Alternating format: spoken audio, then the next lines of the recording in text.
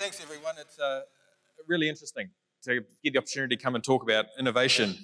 Our company is built on innovation and disruption and doing things differently. So I thought what I'd do is take you through a short history of who we are, where we came from, and how we built the mindset to get to this opportunity with woolen surfboards. I guess going back, when we look back at the 50s, the world population was going through the roof. The world wars had finished. We'd seen an established wool auction model that was proving successful. Wool was selling at record high prices. Fashion was really emerging. Consumption was we're driving wool sales and purchases. And as growers, we thought, you beauty, we're going to be rich. It's going to be great. But unfortunately, what we saw was the rise of synthetic products, petroleum-based products, and new innovations that came from synthetic materials. And what we found was, and what we saw was that synthetic-based companies were more open to innovation, were able to create products that responded to consumer change and gave people more materials that they wanted. And rapidly we found that the wool industry struggled. I think we became what looked like a sunset industry. In 1990, we had 70 million sheep. I think now we're looking between 27 and 29 million sheep. So we've really struggled to capture that value. And when we looked at that model and some of the challenges we've faced, it was a really adversarial model. No one in the supply chain really talks to each other. You know the next person in the chain, but not who the customer was. And it was in this environment that our Merino growers were really struggling and really thought we need to make a change. We need to do something different. As I said, we knew only the next person in the chain, and it was almost impossible to get feedback from customers due to that distance we had. So in the early days, our Merino growers said, look, let's do something different. Let's try and get some of that money back and try and build a company which gets closer to customers. And I think that was our first innovative approach. Let's really double down on what we are passionate about, which is our fibre, and try and create a story and a relationship with customers. And of course, that wasn't easy. This is a full page advertisement that went in every newspaper around the country, essentially saying, don't trust the New Zealand Merino Company. And if you sell your wool to the New Zealand Merino Company, we're not going to process it through our auctions. So we really had to start thinking outside the box right from the start. So we thought, if this model isn't going to work for us, how do we shift from being price takers, from the simple, combative, short-sighted model where people are really scrapping for cents. 5 cents loses you a deal. You beat each other up in the supply chain to get the lowest price and then send it off to someone who we don't really know.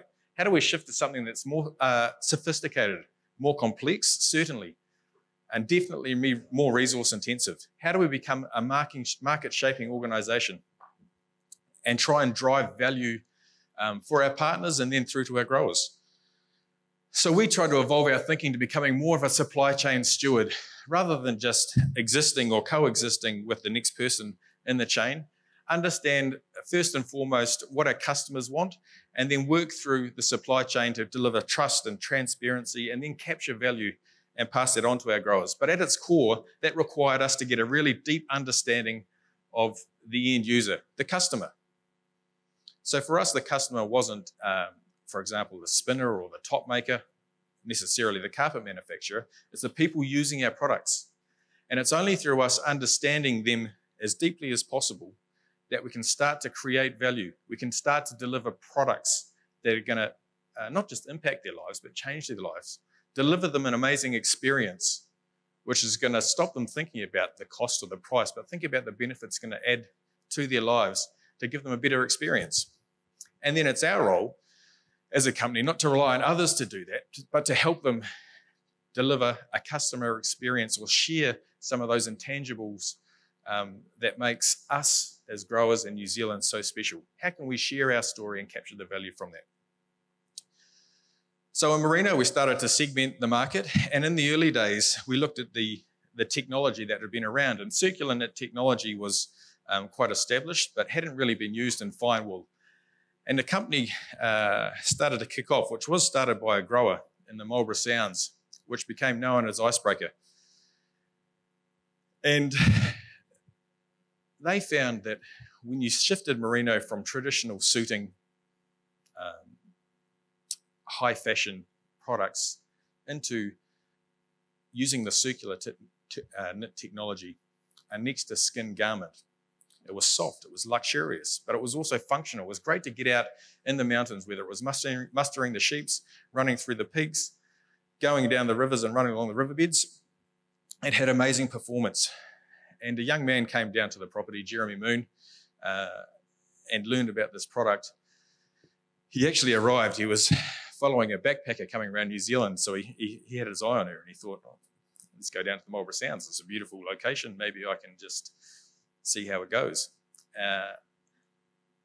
Well, he learned about this technology, and the lady left, but Jeremy left with these first prototypes of these garments. And from there, Icebreaker was born. And Icebreaker kicked off as a next to skin garment, a product that was soft, delivered comfortable experiences, and it was really, really loved by those early adopters. But what we found is our distance to market made it tough for us to tell everyone about it. So we had to try and help people understand why Merino was different. So we started getting into the rational side of the argument. This is a cut down shot of the different types of fibers that are available out there. A synthetic apex fiber, a synthetic conjugate fiber, and a wool fiber on the right here. What we found is wool is really the most technical fiber in the world. It's an amazing fiber, not just merino, but coarse wool. And it's made up from a whole bunch of varieties of different components that deliver different experiences.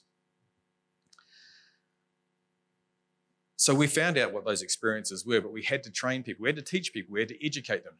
And as a wool company, that's where we started to invest our time. How can we try and tell a story? How can we turn the science into something that was more meaningful, that helped customers understand what Merino could deliver?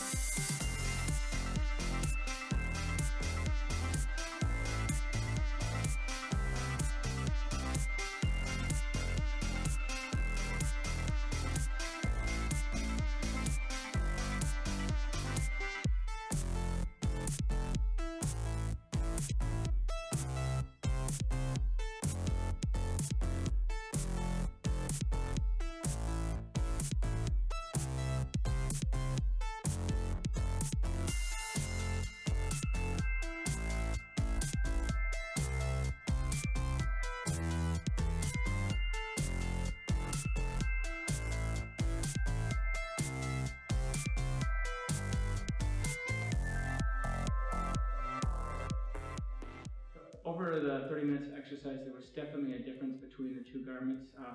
The blue side definitely was warmer and wetter throughout, whereas on the green side, it was certainly more comfortable throughout the 30 minutes of exercise.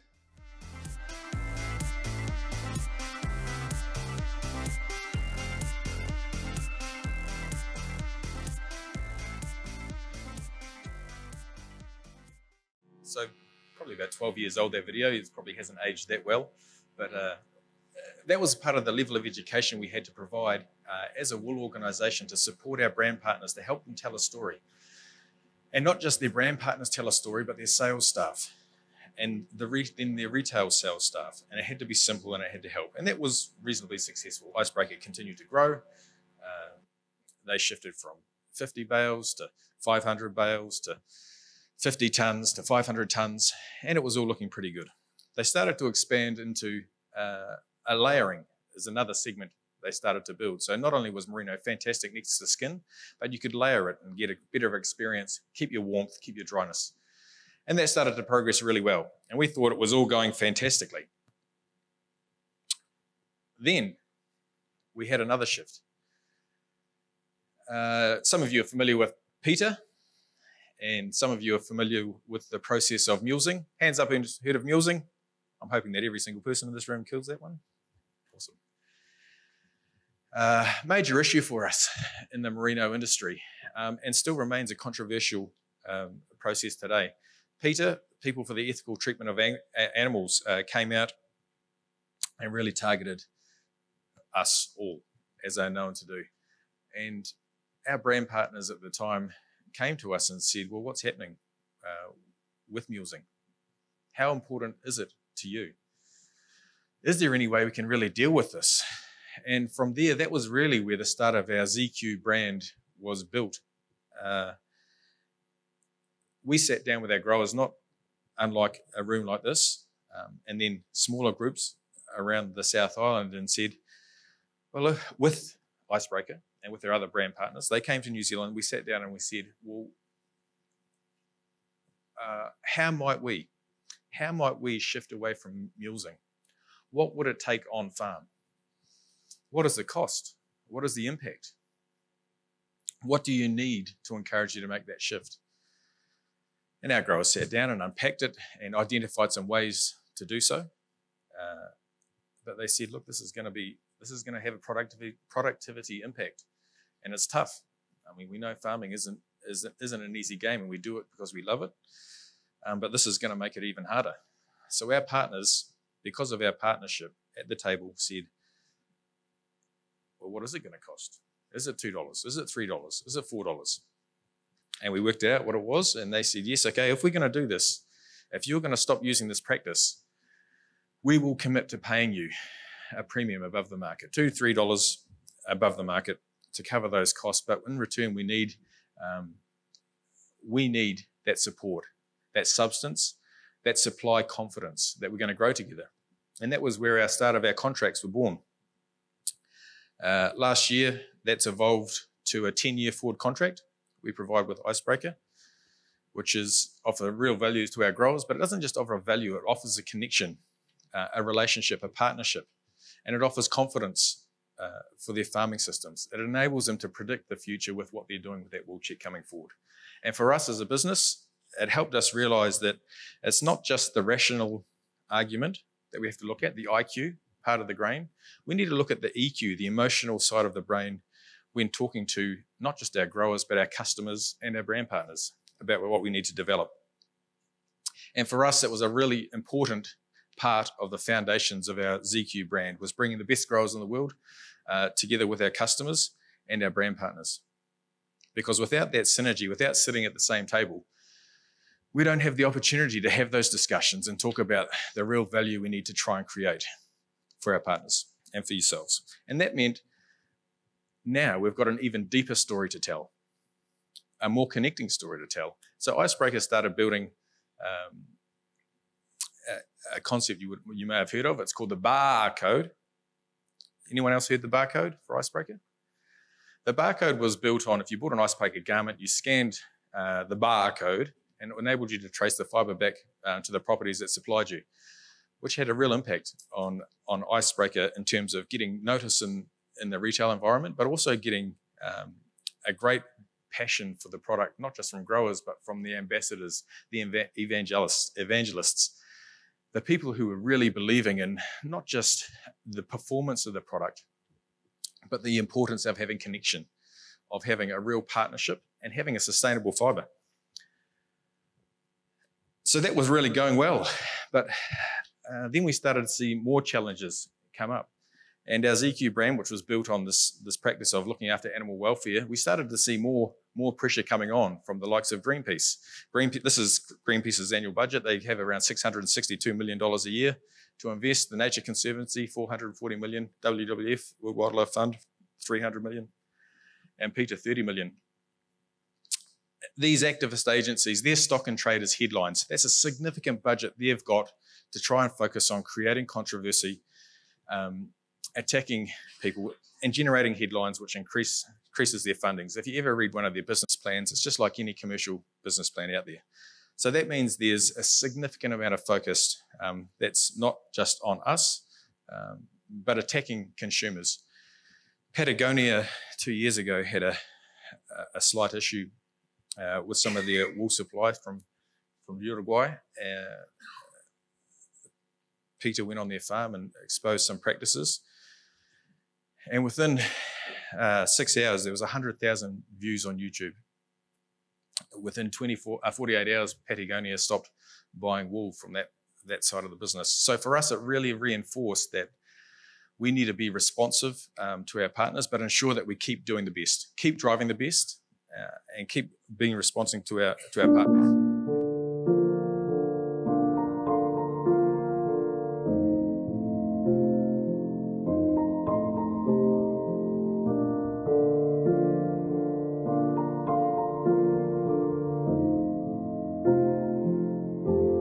Everything is awesome. Everything is cool when you're part of a team. Everything is awesome when you're living on a dream. Everything is better when we stick together. Side by side, you and I gonna win forever. Let's party forever. We're the same, I'm like you, you're like me. We're all working in harmony. Everything is awesome. Everything is cool when you're part of a team. Everything is awesome when you're living on a dream. Everything is awesome when you're living on a dream.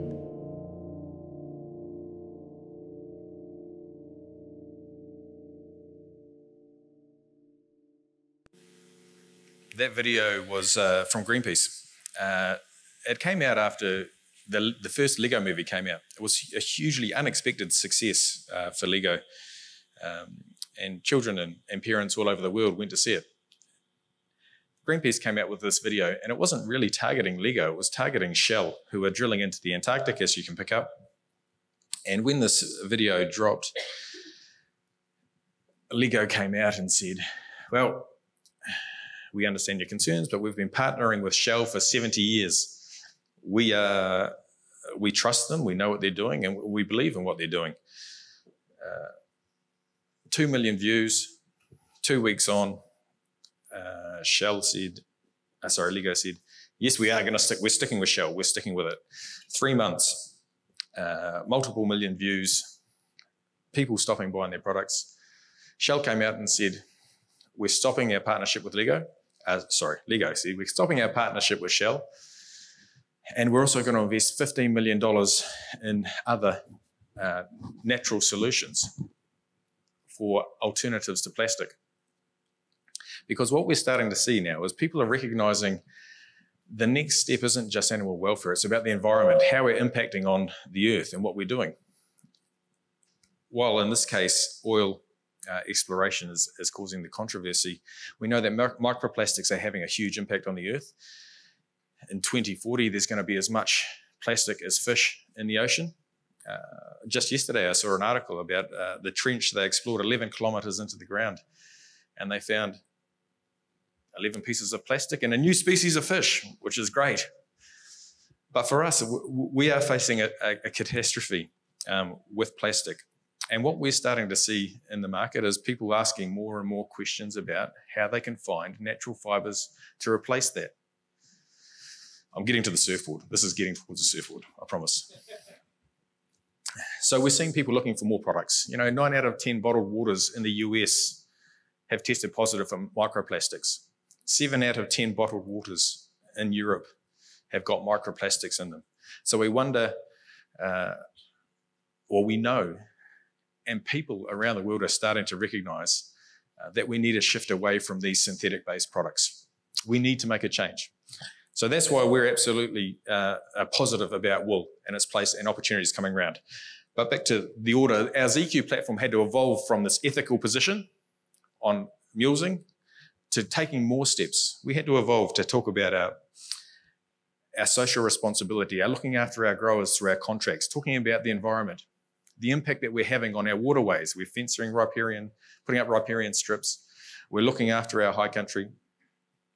And the brands are wanting to see more of that because their story is under more and more scrutiny.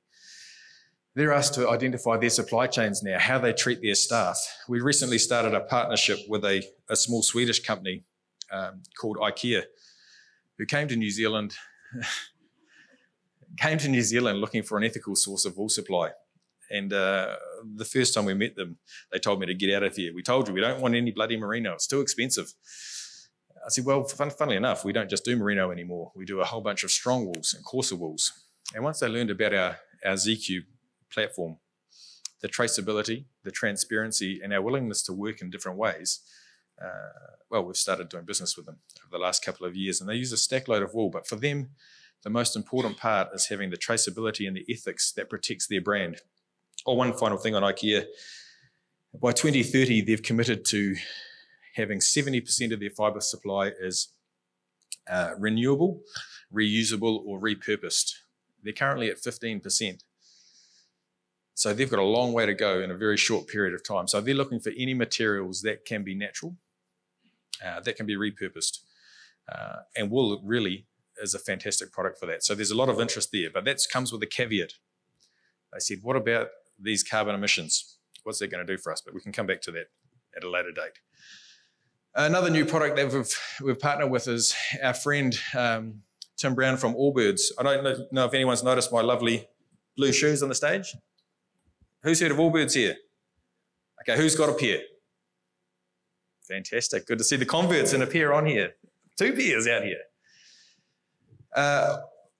Allbirds, an overnight success, 7 years in the making. We'd been partnering with Tim for a period of time, and he'd struggled, frankly. He had this idea of wanting to make an unbranded, comfortable shoe, and he'd been working with a variety of different research institutes to try and create a fabric, but couldn't quite get there.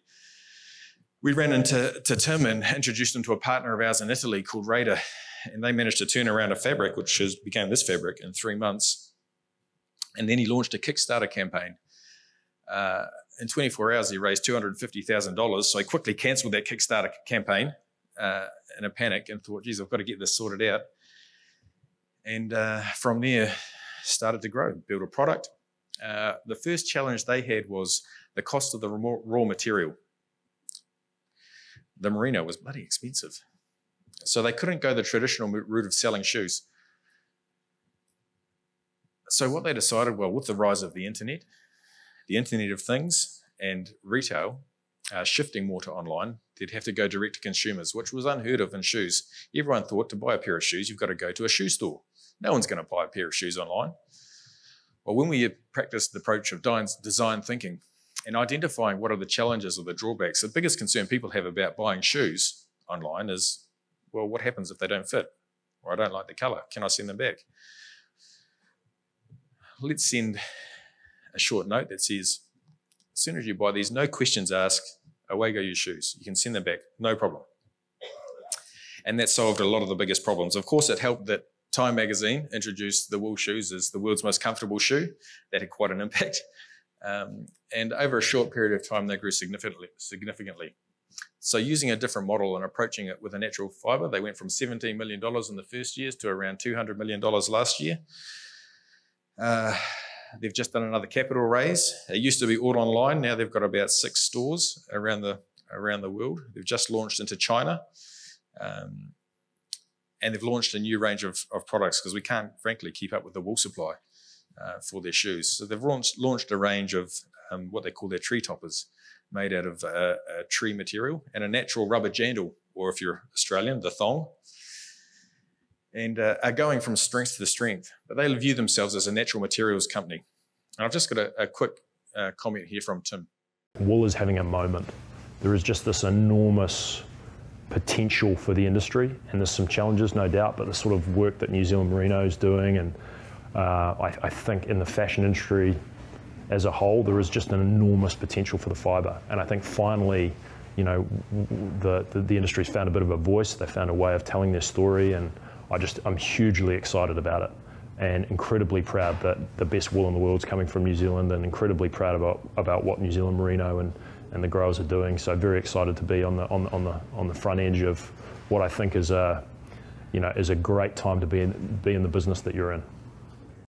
So with that, I guess what I'm trying to show here is that we've always had to fight for everything, and we've had to think differently about everything that we've done through our new products, our new partners. And 4 years ago, we decided to get into strong wool. And for us, we have to balance out, when we look at innovation,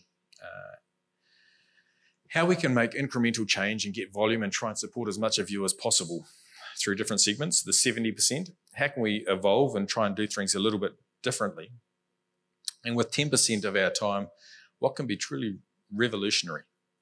What could be really disruptive and be a catalyst for really shifting the strong wool market? So with that mindset, we focus on 2 areas, what we call the red ocean. That's where it's bloody, the sharks live. It's really combative. It's a traditional way of or markets for strong wool. And the blue ocean, which was quite ironic in hindsight. New ways and uses of using wool. We broke down our targets into industrial, apparel, automotive, and indoor textiles. And again, we put the consumer at the core of everything we do. We don't profess to know everything, but what we do is try and surround ourselves with really smart people. So we do work with Stanford University in the US, Fast Company magazine, IDEO, which is one of the most innovative companies in the world. Fast Company called them one of the 25 most innovative companies in the US. The other 24 all work with IDEO, and Institute for the Future.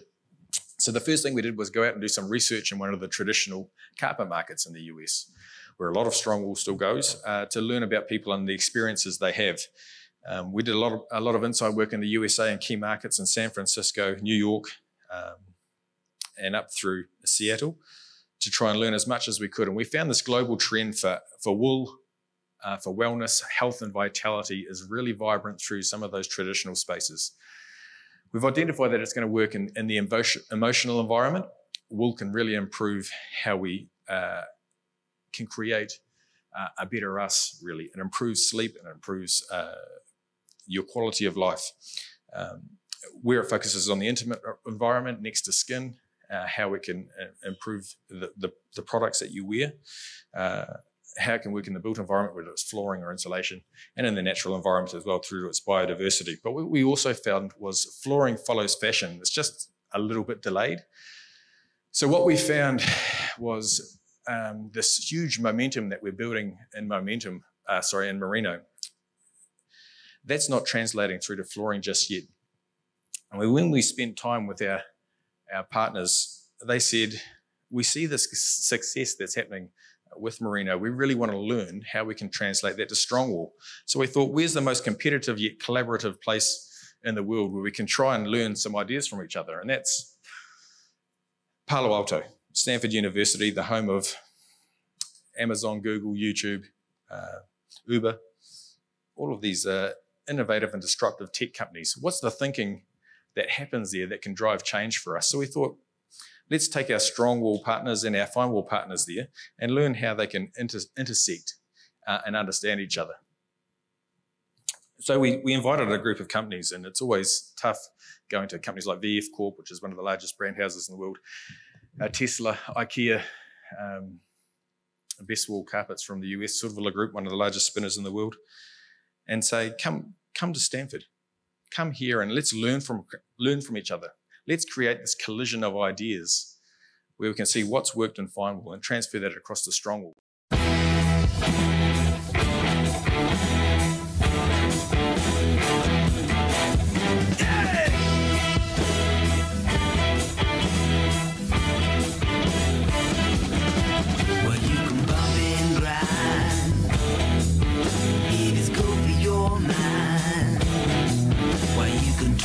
Shout,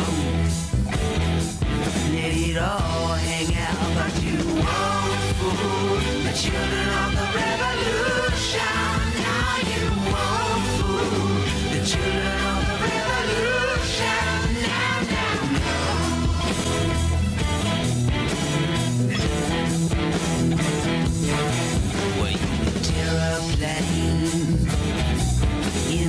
falling rain. I drive a Rolls Royce, 'cause it's good for my voice. But you won't fool the children of the revolution. Now you won't fool the children of the revolution. Now, no. Yeah!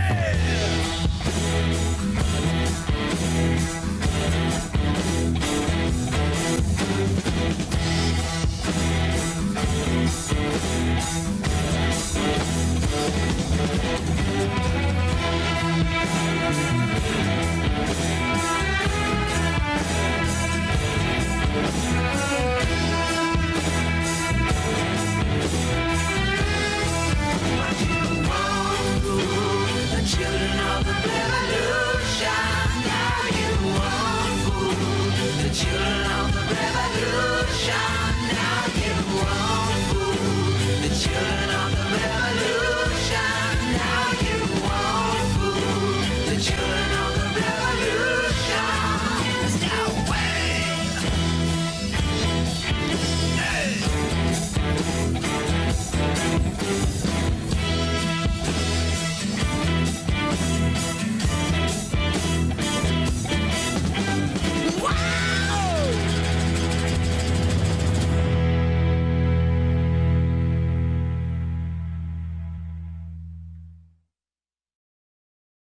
So it was quite a punt. Thankfully, they agreed. They came along. We had a fantastic week. And one of the outtakes was from the Strongwall guys is that, well, yeah, it was a fantastic week. That's the alumni we created. One of the outtakes was we're a long way behind. We need to actually start building stories of provenance. We need to start building emotional connections with our customers. And what we know in flooring is that from our research, but also from speaking to the manufacturers who are there and who are our partners now, that so often carpet is not just a grudge purchase, but it's a product that people don't have any vested emotional story in. It's characterized by all of those things we talked about earlier, combative relationships where people don't work together, where everyone's fighting, where it's bloody, it's red ocean. It's just hard work. So what we're doing is working with these guys, and they said, we really need to shift the dial on what we're doing.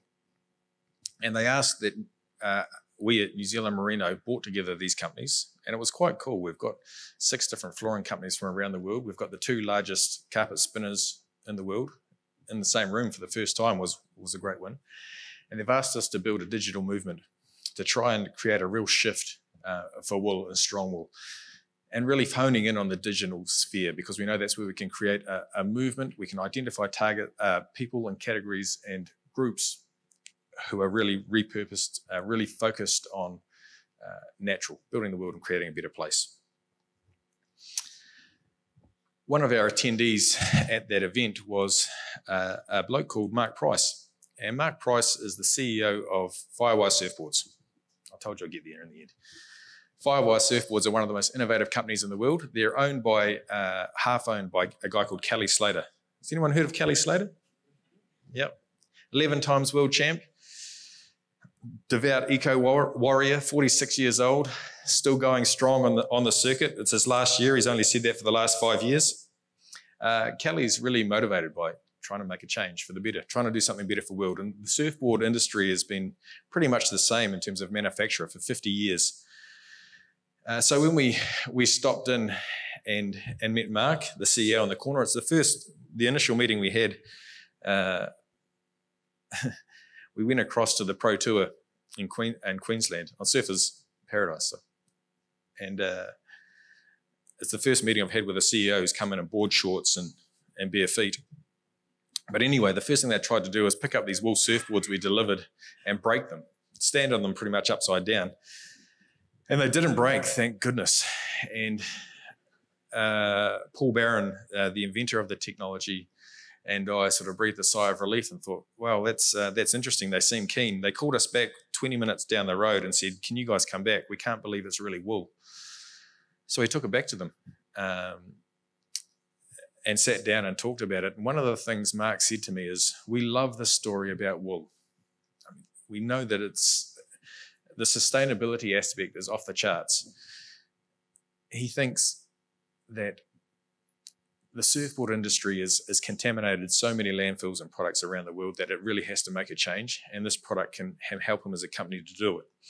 The thing that really blew them away is that this is light, it's flexible, which apparently is really good for surfing, light and flexible, and it really helps with the story. So we got into it with them, and we've had a whole bunch of trial and errors. There's been multiple trips for us over to the US and where they manufacture in Thailand, but it's coming out this month. They've been selling it around the world, selling it in to the retailers, and the feedback has been really positive. And we're really excited about what it's going to do. But one of the caveats Mark said at the start is we have to build a connection with the growers, because we can't be exposed to the risk that we've seen these other fashion brands have. So they came out to New Zealand and spent time with us. And I think this is supposed to be another little video. And said, we have to understand, we have to see the source of our fibre. The wool surfboard is comparable to a traditional surfboard in terms of its performance. The connection back to the farms is really important for us to see the passion with which the farmers run their organizations, the way the sheep live, basically, and the way in which they are cared for. Was a very moving experience, and it gave us a connection back to the supply chain that is often lost with the other raw materials that we use. So we're looking constantly at ways in which we can improve the experience our animals have across our farms in every dimension, and that's our palming promise to our customers. We're really enthusiastic about what strong wool can do in composites, and we think surfboards are the tip of the iceberg. There's so many more opportunities, so we're really excited. Not only is it a New Zealand-made product, it's an amazing fibre, and that it performs just as good, if not better, than fiberglass.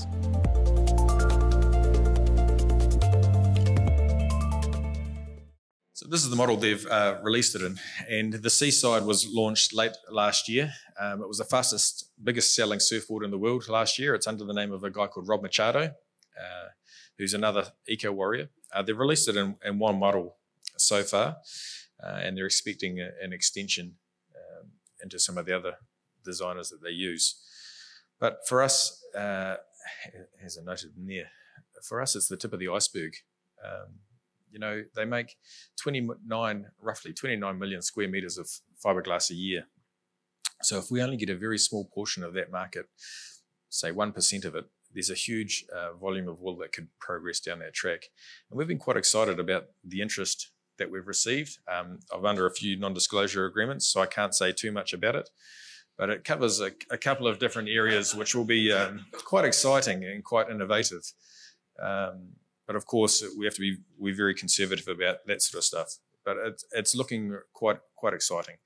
The problem is it costs a lot, and development takes time. So we're at the start of a journey. We're really excited about the potential and the possibility.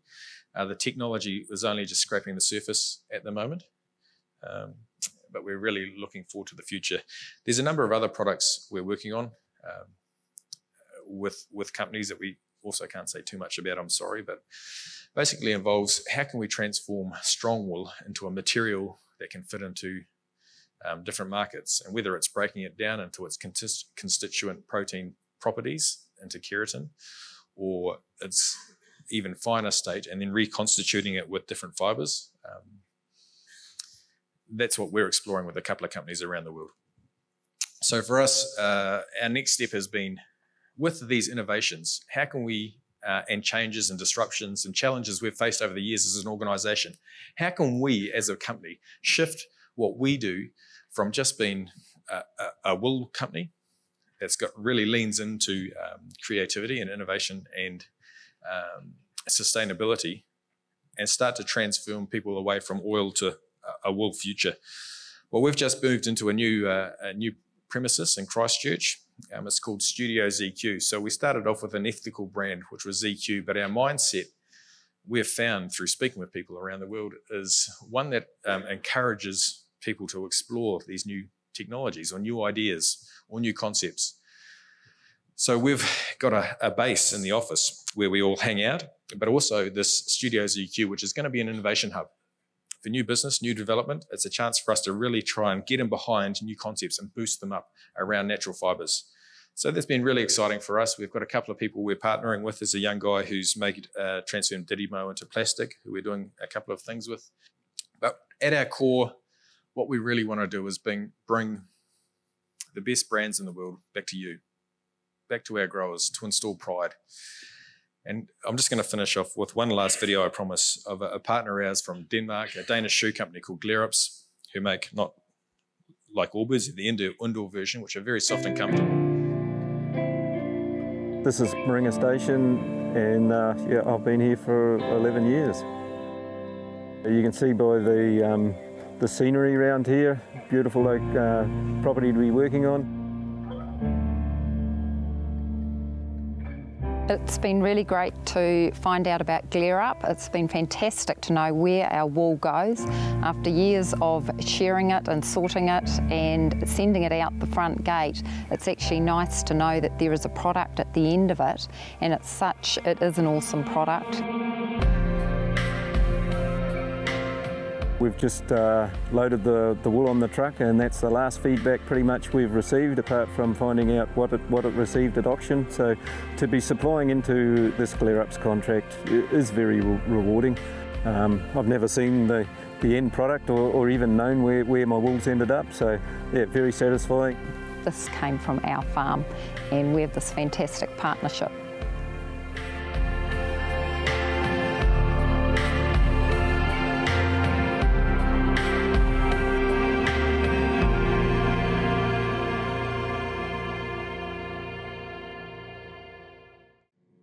I'm just one small part of a team who've been tapped on the shoulder to come up here. So I just want to quickly introduce you to 3/4 of the team at our new studio. They all say hi. Thanks for this opportunity. We'd love to work with you in the future. I'm extremely passionate about Strongwool because I'm passionate about New Zealand and the difference that we believe we can make in the world through a fantastic fibre. So thanks for listening to me. I'm looking forward to meeting the rest of you through the day.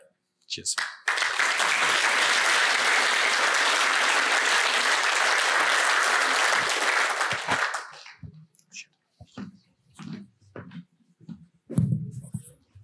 Yes, yes, yes. Hey. Who's going to be first? So, yeah, well, there's a couple of questions. So we might just start at the topic, like Hadleigh. We use crossbred wool for these surfboards. I don't want to we've priced it up at $8.50 a kilo to go into this material, and it still competes with fiberglass. So that's why we're quite excited about doing something with this material in the future. I'm not sure what you're getting for your crossbred wool at the moment, but it's probably not too much.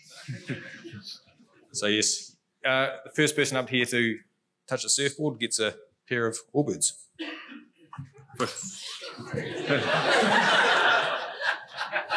Good on you, mate. And you can pass it around if you like. Come and see me afterwards. It's one way to get some activity. Oh, that's the 3 questions. Right, anything else? Just yell one out. I'm not used to this sort of technology. ZQ accredited.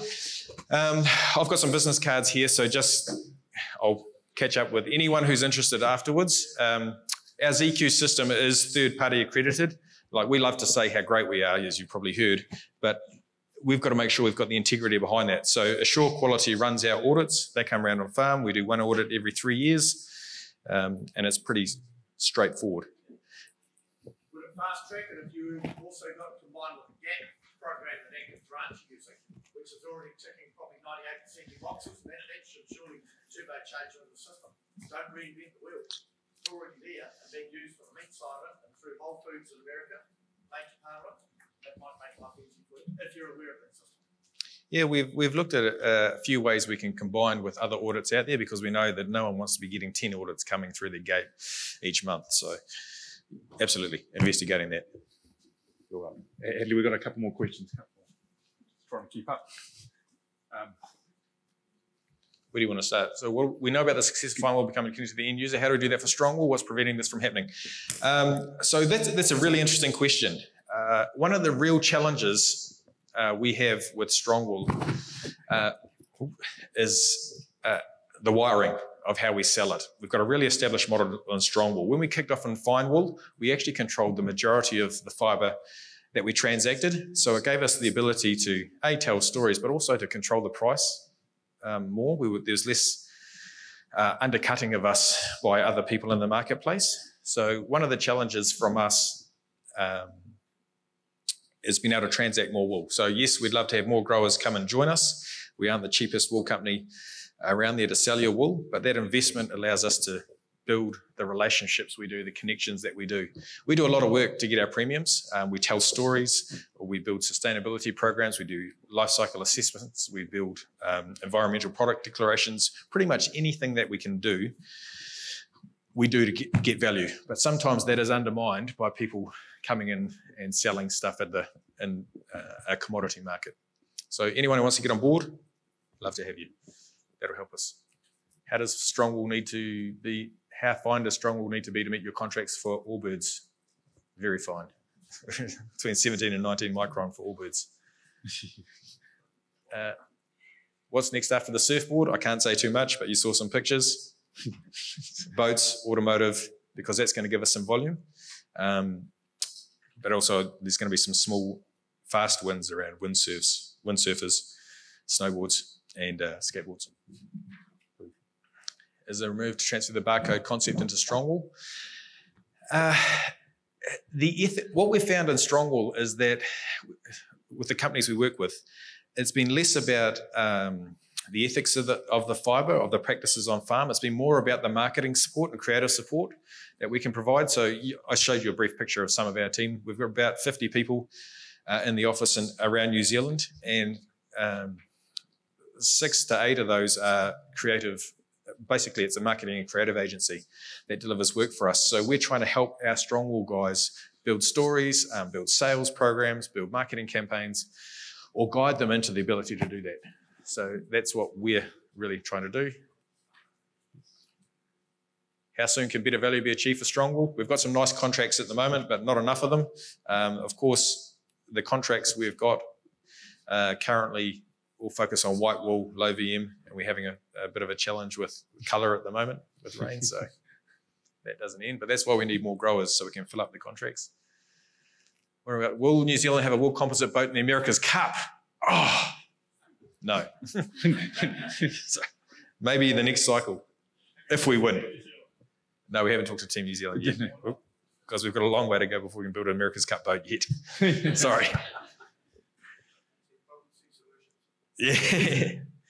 Are we farmers best to engage a revolution to help you make a success? Yes. Look for something different. I mean, the status quo hasn't worked. We need to look for new opportunities. And I'll be frank, this was one of the reasons I came to this company 4 years ago, was because they were doing something different. They have got a model that can deliver value to growers. And that's the only way it works. If we can deliver you value, then we can keep going, we can keep growing, we can pass it on. That's the model. How has New Zealand financially benefited from the investment in Allbirds? We don't have a financial investment in Allbirds. We supply all their wool with forward contracts, and that goes back to our growers for value. Another anecdote from Tim Brown at Stanford. He met us and said, I love our wool, I love New Zealand, it's really important to me, but make sure you stay the best, because if you're not the best, our customers expect us to only deal with the best. So you have to constantly seek and strive to improve. Not much. Sorry, how much greasy wool goes into a surfboard? Not much. That's why it's the tip of the spear. It's a proof of concept with some really high-profile brands. That's going to get a lot of attention, and that attention is what's going to get us some new products. One interesting company I heard of was based in Colorado, who build wind energy developing propellers, basically, wind turbines. That would use a lot of wool, but we've got a bit of work to do there. Yes. Any negative feedback do you expect any from Peter Rees wool surfboards? Is there any chance they will get on board with the sustainability surf story? We actually won an award from Peter in the very early days when we banned mulesing. And no, we still didn't go and talk to them then. I mean, they are... I'm going to a room full of people. Tell me what you really think. I don't think they see reason, to be frank. I think they're looking for any angle they can to create a story and a controversy, and the end game doesn't make any sense with me. So, yeah, we don't think we're definitely not going to win any awards from Peter.